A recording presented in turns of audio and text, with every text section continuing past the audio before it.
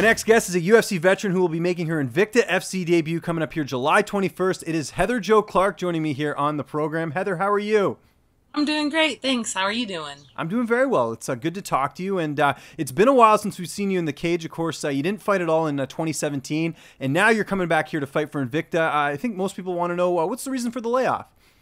Well, it's kind of a long story, but short story is that after my last fight with Alexa Grasso, I broke my orbital in that fight. I don't know if you watched the fight. No, I remember that. I figured that was part of it. Yeah. Yeah, not being able to see. So that actually took me to a doctor to see if I needed surgery. I had surgery on my left orbital the fight previous after Carolina. And so what I found out when they were looking at this eye, which by the way I was fine, did need surgery, but that doctor had told me that my plate that I had put in this eye was kind of in a precarious place, and that I probably shouldn't fight anymore because of some added risk. So I won't get into that. So I thought I was done. I thought my career was over and that I was going to have to, stop fighting. So my nose had been broken, I don't know how many times in training and fights and over the years, and I never got it done. So I thought, being my last fight, I would get my nose, finally straightened and my septum fixed. And so that took me out. And while I was out, being super depressed about my career being over, I saw 3 more doctors, 2 of which agreed with the first one. And then one said, "You're fine." So I got one guy to say you're okay, and that was all I needed. And again, there's added risk involved in doing it, but I feel that it's worth the risk. Very cool. So how did this come together with you fighting for Invicta? So in that year's time, I took off. I probably went back a little too soon, had some bloody noses, found out that my nose wasn't quite ready. I was obviously looking for a promotion, reached out to Invicta, and they were, really great right off, making me an offer. So, so that's where I'm at. That's great. And you got a tough opponent here in Kinberly Novaes. She's got a 9-4 record. How do you feel like you match up against her here? I think she's a really tough girl. I think we have a lot of similar traits, in terms of like the toughness. Her last fight in Invicta, she was getting beat up pretty bad, but she never stopped coming. She's got tenacity. I actually know one of her previous coaches is one of my old Brazilian coaches, and he told me, expect a strong, very tough girl. So, I don't know. To me, every fight's tough, and every fighter brings something to the table, and I feel like I just have to, beat her at her strongest and take her best weapons and use them against her. The other big news that's happened between, last time we saw you fight now is that, you've moved to Colorado and you're training now at Factory X. How did that all come together with just first the move and then getting to join a prestigious camp like Factory X?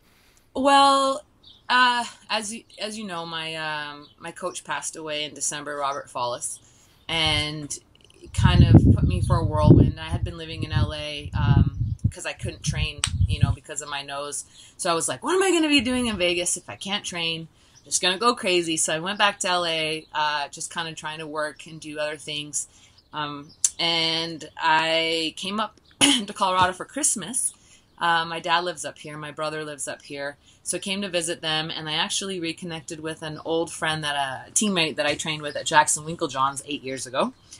And we started dating. So that kind of escalated quickly. And I was actually, before I even met him, I had gone to see Rose one day while I was here visiting Christmas. And I said, hey, I'm looking for a new gym. And she, opened arms and said, well, I think it's a great area. There's a lot of women in Colorado. Exactly what you're looking for. So I made the move and I started looking for a gym. I wasn't sure. I love working with Rose and Pat, but they kind of do their own thing. They don't, it's not like having a team necessarily like I'm used to at Extreme Couture and Jackson Winks. So I realized that I needed to find a team. I like that. That's kind of how I work best. So I actually talked to Trevor Whitman, who I had originally talked to about, hitting pads with and working with, because I think he's a remarkable coach. And he said he wasn't taking on any coaches. So, hey.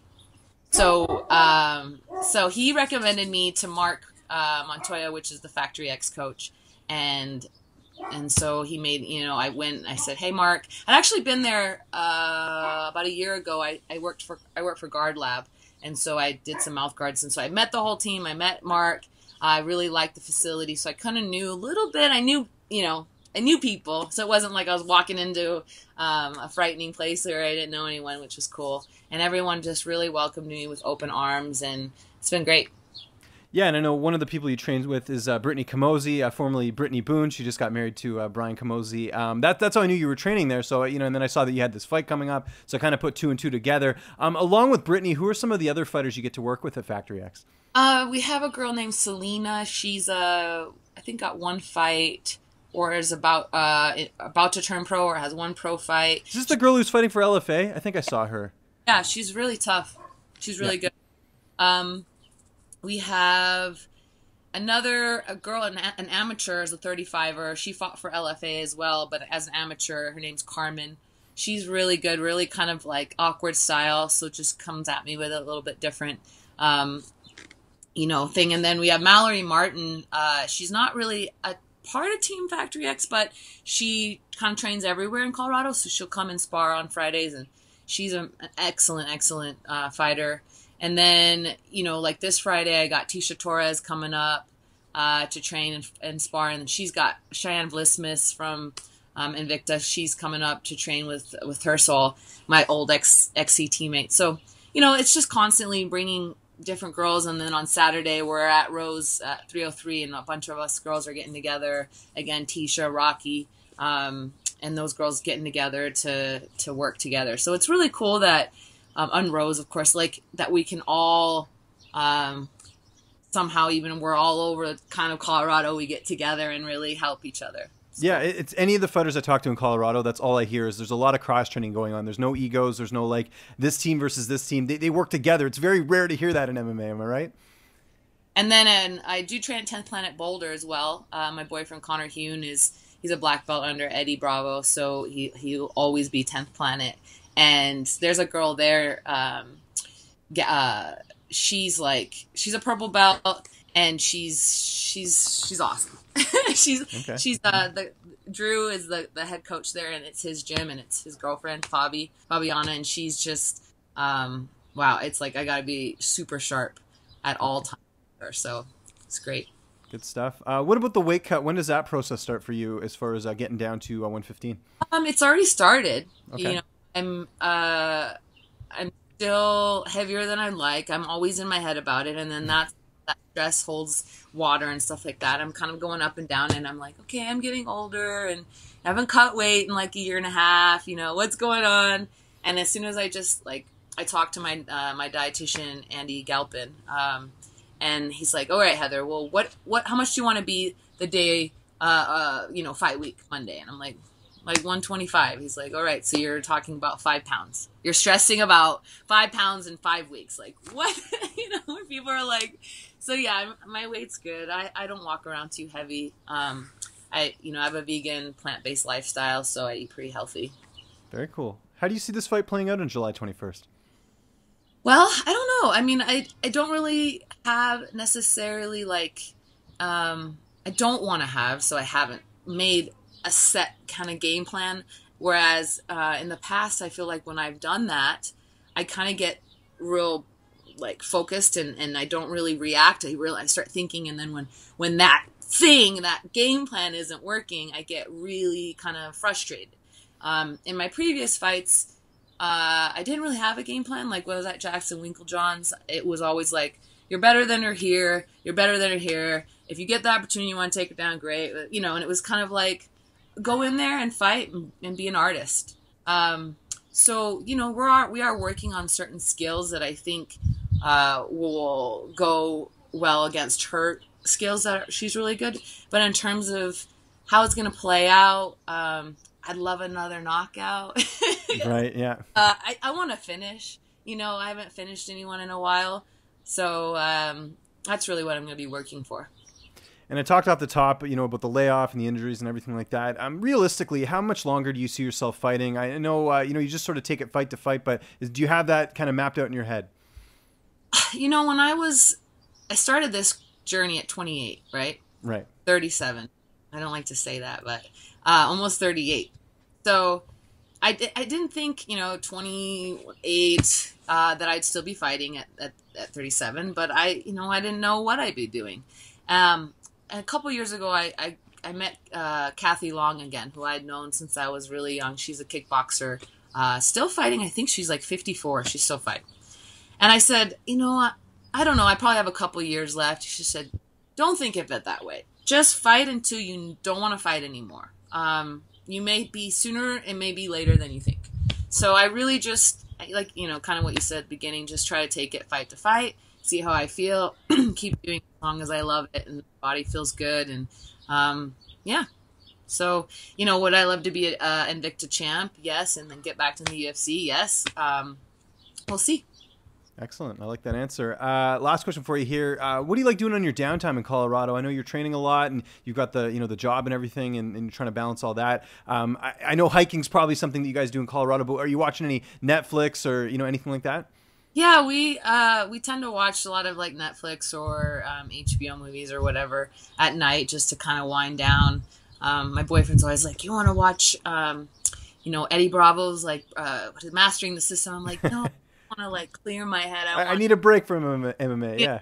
Yeah, like he's just constantly wanting to learn, and I have to kind of shut it off sometimes. Okay. Just playing with my dogs, and it's beautiful. Just being able to walk around. Like I live in Boulder, and it's just green, and it's great. So going to the movies. We went to the lake last weekend with the team, and it was really fun. So just like being outdoors. I do slacklining.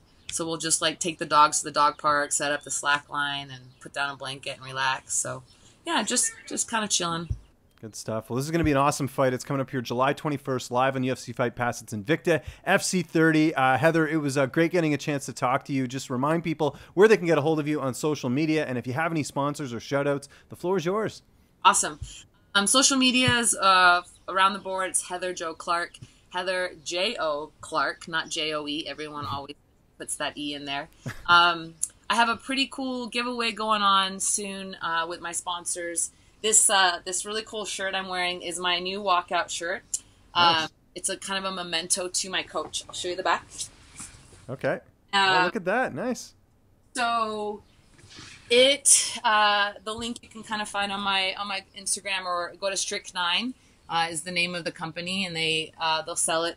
So the giveaway that I'm going to be doing is whoever purchases my shirt will be put into a drawing. And I have about 10 sponsors on board right now, giving away different things like a polar heart rate monitor. I'm going to be giving away a J-Lou bag. There's tons of different things. The egg weights. I don't know if you've seen those egg weights. Yep. No, I have. Yeah. I'm going to give a set of those. So everyone that buys a shirt, true fan, is going to be entered into the drawing during fight week. I'll be, picking names out of the hat and making those prizes. All proceeds to the shirt go to my coach's family.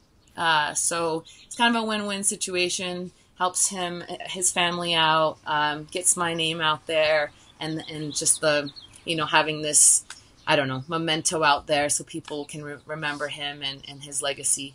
So yeah.